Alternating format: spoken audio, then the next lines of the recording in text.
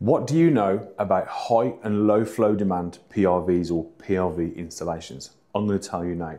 So this is what we call a bypass PRV. This is where we use high and low flow demand. So a PRV is generally sized to control a number of apartments. We use a diversity factor. So there's going to be an amount to draw off at any one time is how we size that valve. It shouldn't be line sized. It should be sized via its flow rate.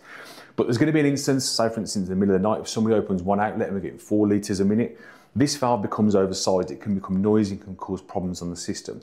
That's where we install what we call a bypass PRV.